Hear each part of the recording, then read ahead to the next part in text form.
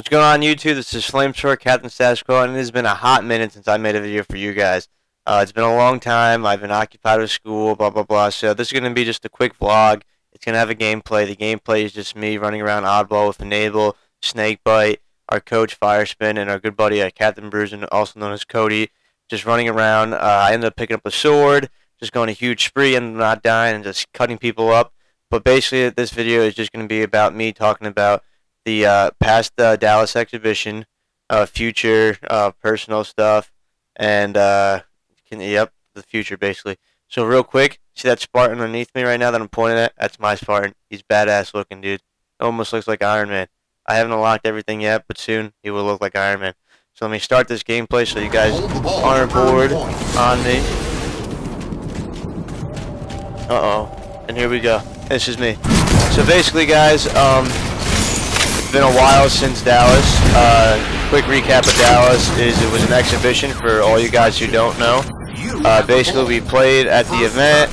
It was an event where no one played Halo 4 besides 4 people, realistically, who were announced that played Halo 4, which was me, Strong Side, Alumni, and Nated.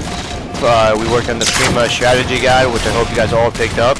It's got very good tips in it for social and just casual, competitive, all types of stuff that you guys would need. So we played it. Can't talk about what it was when we played it to what it is now, but it was a good experience. It was cool. So we just fast forward now to the event.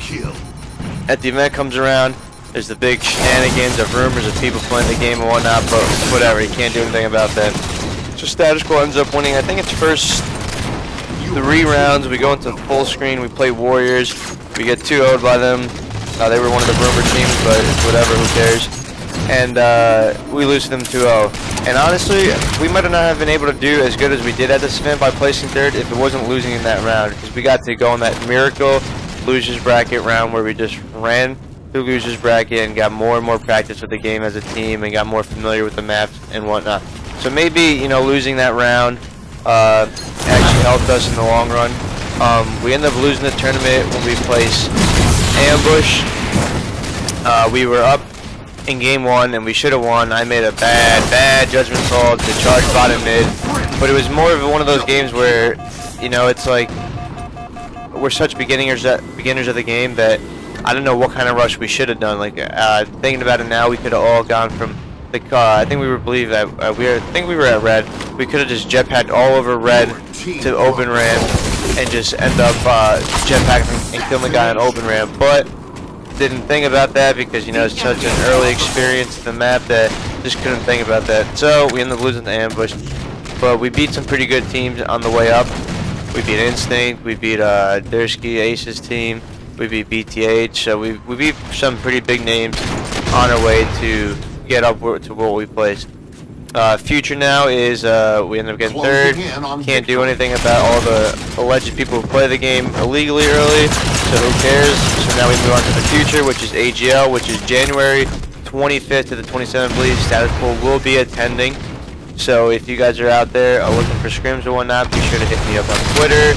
Message me. We're looking for scrims. All the pro teams that are trying to play, we're going to just try to play and grind out and be prepared to win AGL since we lost MLG. And, you know, every team at the top of the level hates losing, so we're all competitors and we all just want to win. So we're going to be playing hard to come out for Dallas.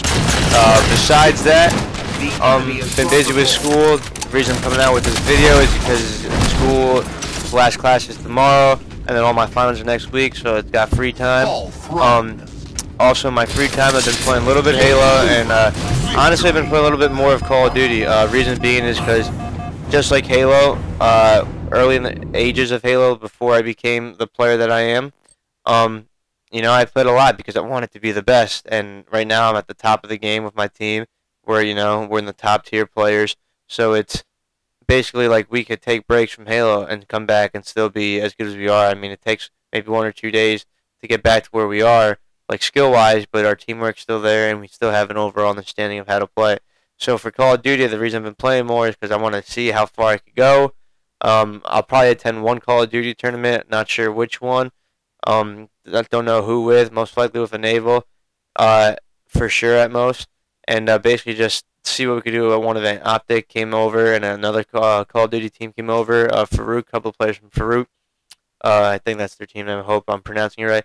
Came over, tried out the Halo 4 exhibition. So it's like, why not, dude? You know, let's have some Halo people get on COD, see what they could do at one tournament, and see how it goes. So I hope you all enjoy the video. I hope you enjoy the sword, own ponage, whatever you want to call it.